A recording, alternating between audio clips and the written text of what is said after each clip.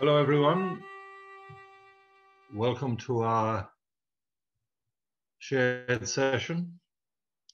I wish I could hear you, but you have to put up with listening to me. But it's lovely to be in touch. And thank you for your encouragement for these sessions, for the masses on Sunday and so forth. Today, I want to speak to you about the Congregation of the Passion, the order to which I belong. We belong here. And the reason for it is because today is the feast of the presentation of the Blessed Virgin Mary. Now, this is a feast that a lot of people may not realize exists, because when we think of the presentation, we normally think of Mary and Joseph presenting the child Jesus in the temple and Anna and Simeon being present. No, this is a devotional feast where the church meditates on Our Lady presented as a child in the temple, with the idea that right from her early girlhood, her early childhood, she was totally open to the grace of God and totally cooperative with what God's plan was for her and for the world. And it's that total openness and total cooperation that really struck a deep chord with St. Paul of the Cross, founder of the Passionists. And on this day in 1720, he fulfilled a desire that had been with him since he had had a vision of Our Blessed Lady wearing this black habit with the sign on her breast, and asking him to found a congregation that would wear this garment. That was a year or two before. He was on retreat in Castellazzo in Italy, and he asked the bishop, who had asked Paul to write a journal about his retreat. He'd seen the extraordinary fervor and zeal and Christian commitment that Paul had, and he wanted Paul to write an account of his 40-day retreat, which Paul did. And he also, during that 40 days, up until end of January 1721, he wrote the first rule for the Passionist congregation. Now, that was in 1720, 1721. It was quite an austere rule, to put it mildly, so austere, in fact, that it took almost 50 years before the Church, in her wisdom, having made certain suggestions and alterations to the rule, before the Church, in her wisdom, accepted the rule and established, finally, in 1766, the Congregation of the Passion.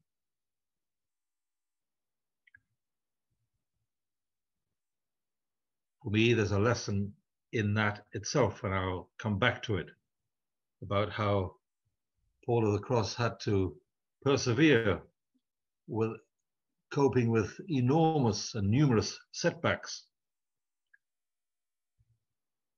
The situation now is that the congregation is present in over 60 countries. England was the first real outreach from the Passionists in Rome, and that was in the 1840s. But we're now working in as I say, 60 countries or more. And there are vocations coming into the order from China, where we have a kind of an under the radar presence, and Vietnam. The fundamental message that Our Lady gave to St. Paul of the Cross, and which he meditated on for the rest of his life, was that the passion of our Lord Jesus Christ is the most outstanding proof of God's love, the most outstanding proof of God's love for his people and for the world. And I thought I'd just share a few thoughts on the Passion today, thoughts that help me. They may not help you, but if the Passion is so central, of course, which it is, to our Christian faith, incidentally, when Pope Clement XIV finally accepted the rule of the congregation in 1766, he said, this is the latest of the religious orders to be founded, and it should have been the first. So here are some thoughts of how I try to reflect on the Passion today, with the emphasis on today and what we're going through at the present time. Because I often think that there were great temptations in Jesus's life to take another road that would have meant he could have avoided the Passion, that he could have found another route that wouldn't have involved him in the suffering that he knew was coming. And after the temptations that he suffered in the desert, that wonderful passage early in St. Mark's Gospel, we move to the question that Jesus asks at Caesarea Philippi when he asks his disciples, who do people say I am? And they give, as you know, various answers. And then he says, who do you say I am? Peter, inspired by the Holy Spirit, of course, by God's grace, says, you are the Christ, the Son of the living God. And Jesus congratulates him and thanks him for that, sharing that insight that he had. And then Jesus says, and the Son of Man, i.e. I, have to go up to Jerusalem, and there I will suffer grievously. And then Peter tells him, well, if that's the case, Lord, you mustn't go to Jerusalem. Avoid it. And Jesus rebukes Peter in the most extraordinary way. Get behind me, Satan. Because the way you think is man's way and not God's. Now, why? That's such a strong rebuke. The only reason I can think is that our Lord was tempted that way. Yes, there's a way out of this. I could work my mission in a different way. I hope I'm not being disrespectful when I say that. And that's why he reacts so strongly, because he was tempted, as he was tempted in the desert. So Jesus resisted that temptation. He had to, if you like, he had to grit his teeth. And as it says later on in St. Luke's Gospel, he set his face towards Jerusalem. That suggests that it was a struggle. And then we think of the agony in the garden in Gethsemane. If this cup can pass me by, if there's a way out of the trial that I'm facing, Lord, let it be so. And 3 times he asks his Father for that permission to find another way, to avoid what is coming. And then, as we know, he accepts the Father's will. Let not my will, but thy will be done. It's such an important lesson for all of us, I think. And that's not the end of it, because on the cross, when Jesus was on the cross, people shouted at him and said, look, if you are the Son of God, echoing the taunt of the devil in the temptations of the desert, if you are the Son of God, come down from the cross.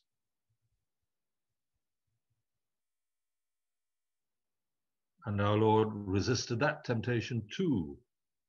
He was not going to save himself he was not going to save his own life. He was going to give his life, because that was the singular most powerful proof of God's love for the world. If he had saved himself, he wouldn't have been serving God. So to me, the Passion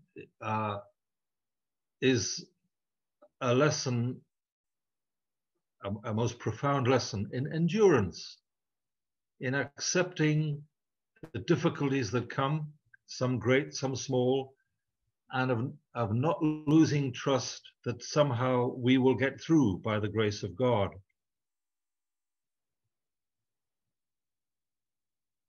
And that's what I hope helps me in my daily life.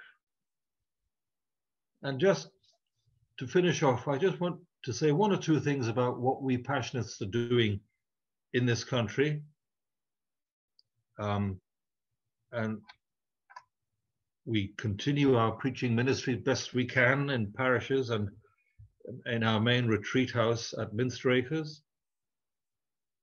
We have witnessed over the last 7 or 8 years the growth of a community of people in ordinary life who are involved in ordinary occupations, who are called the community of the Passion, and who share our motivation of compassion, of being present to people who suffer, of reflecting on that suffering, and of reflecting on how the grace of God is active even in the suffering, or perhaps right because it is the suffering.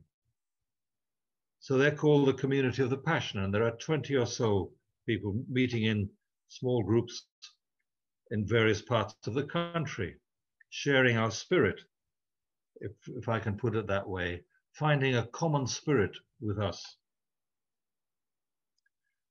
We have a grant funding arrangement that helps to support those who work with the poor, who do work that we might want to do ourselves if we had the manpower.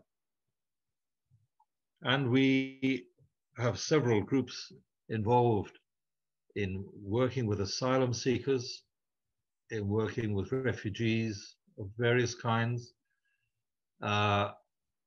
campaigning against some of the excesses of the mining companies in different parts of the world. We support them because we see that they are acting out of compassion and seeking a more just world for the poor. And we're also supporting groups who are active in trying to alert the rest of us, to wake us up to the urgency of the climate emergency. And we give support there as well as having a house in Birmingham where some asylum seekers are living as they await the outcome of their claims. To sum it all up, we have a logo now, a stamp that you might see occasionally on a document, which says, around the stamp, it says, crucified God, crucified people, crucified earth. And it's inspired by all that those powerful symbols and powerful words mean, that we try to follow the example, the encouragement, the teaching, the leadership of St. Paul of the Cross today. And fittingly tomorrow, Feast of Christ the King. He reigned from the cross, as St. John clearly tells us in his Gospel. We will celebrate the actual day in 1720 when St. Paul of the Cross received the habit for the first time. There we are. God bless you all. Look forward to being in touch again.